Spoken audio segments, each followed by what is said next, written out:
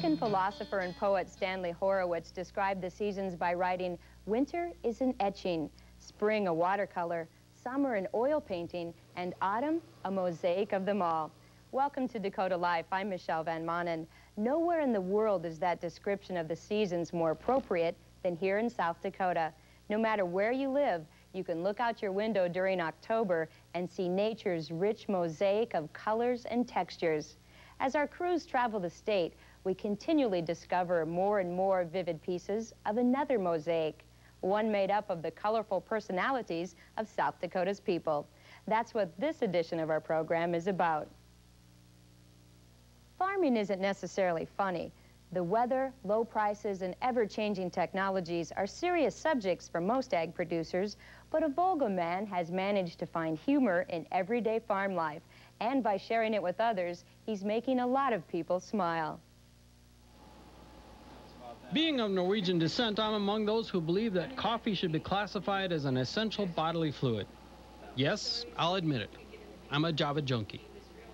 I will never forget the Christmas which followed the summer of greased cats. That was the summer when my brother, Coolidge, and I discovered a marvelous property of our grease gun. It actually shot grease. Jerry Nelson is a dairy farmer from Volga. He's worked the same ground his father, grandfather, and great-grandfather farmed for the last 120 years. Farming is all he's ever wanted to do. When Nelson graduated from high school, farming was in a boom cycle, but not for him. Jerry calls himself a scratch farmer. He started from scratch, and he's still scratching years later. He, his wife, and 2 sons have lived through low cattle prices, plummeting land values, and a bankruptcy, but he's managed to hang on to the family farm. Now he uses it as inspiration for a budding career as an ag humorist. I've often heard farmers say, well, you don't know whether to laugh or cry, and I thought, well, if you have a choice, why not laugh if you can? And so this whole thing started in, I think it was 1996, when we had a really wet year, and I drove around and looked at my cornfields, and they looked more like lakes than cornfields. And I could see some cattails beginning to sprout at the edge of the field. And I went home, I didn't know what else to do, so I fired up the computer and figured out how to use the word processor. And I wrote a spoof letter to Mel Closter, my county agent, and instead of writing Dear Mel, I wrote Dear County Agent Guy, you know, like people say. And I asked him if he had any herbicide for cattails in my corn. And while he was at it, maybe he could figure out some way to get rid of those darn ducks that are out there. No doubt they're shredding some corn leaves. And while he's at it, maybe he could help me get rid of those people with their jet skis and power boats. Keep in mind, this is written on a brown feed bag. You know, the brown paper liner on a feed bag, you know. And,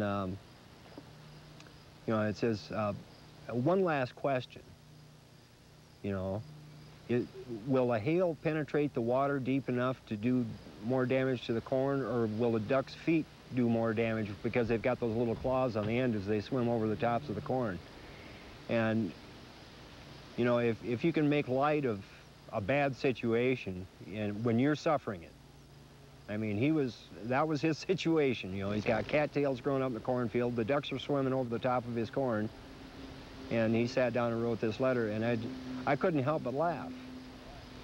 And, you know, I said, you know, when I talked to Jerry the next time, I said, Jerry, I said, you know, you probably should consider sharing this with a few other folks, because I said, you know, I laughed for days. He encouraged me to have it published, and I said, do you think people would want to read that? And he says, yeah, sure they would. So I took it to Chris Schumacher at the Volga Tribune, and he read it and said, well, yeah, I'll publish this. Do you have any more? And I said, well, I don't know. I've got an idea or 2, and here it is 5 years later, and I'm still doing it. Since then, he's self-syndicated, and his column appears in numerous newspapers in the Midwest and Canada, as well as in national magazines such as Successful Farming. Claire Gustafson is a native South Dakotan and a retired English professor from Berkeley, California. He now lives on his family's farm near Arlington and was introduced to Nelson's column by a friend. I was really struck, in particular, by a column that the 4 seasons of farming, because I thought it was extremely poetic and in the best sense. Like underneath this commentary, there was this kind of like a bell that was going on, and the sounds of the words, and the lines were very natural, and the substance was just a natural discussion of what he thought about the seasons on a farm. Were you surprised to find that he was in fact a farmer who didn't have any training in writing and hadn't been to college and that sort of thing? Well, no, I really wasn't surprised by that. Jerry certainly could easily have gone to college and done very well. I mean, it's perfectly clear when you listen to him a little while that he could be a great doctor or whatever. But he has this ear and this wit, and he learns quick. I mean, when he thinks about something, he tries it out, and it doesn't work, or is not working as well as something else, you see his style change very quickly. And so I just got interested in this guy is flexible, and he's got a deep resource. A lot of the writing is done while I'm like cleaning the barn or driving the tractor. To say that I do my writing at the computer is like saying that the space shuttle is built at Cape Canaveral. No, it's just launched at Cape Canaveral.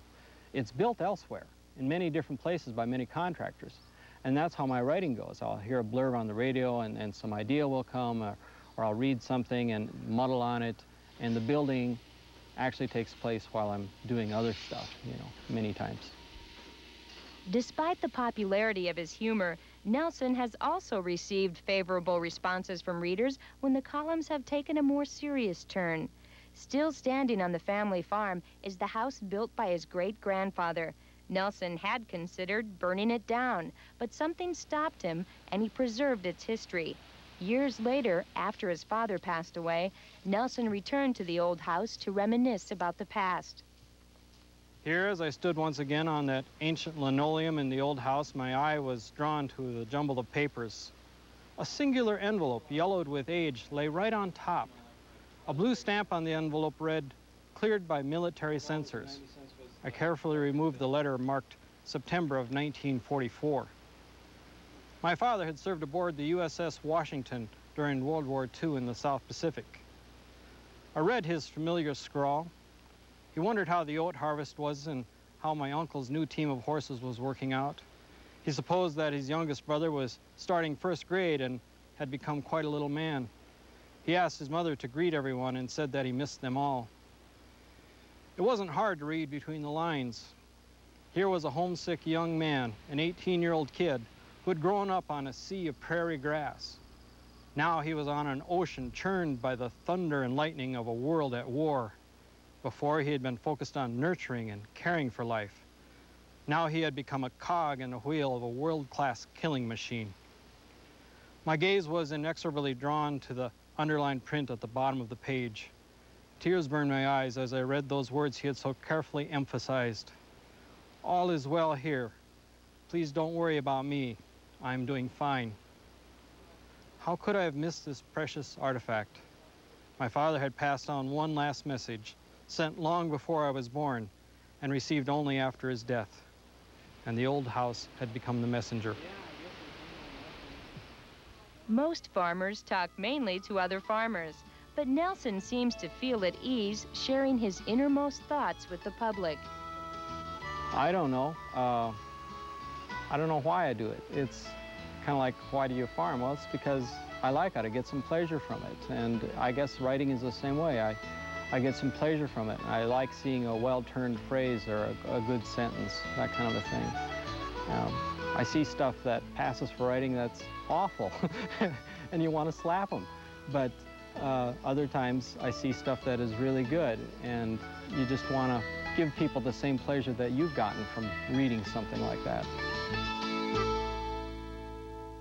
When Nelson's first column was published, he never dreamed he'd still be writing over 5 years later. But so far, he says, the writing well hasn't run dry. For information on ordering a CD of Jerry's humor, just visit our website.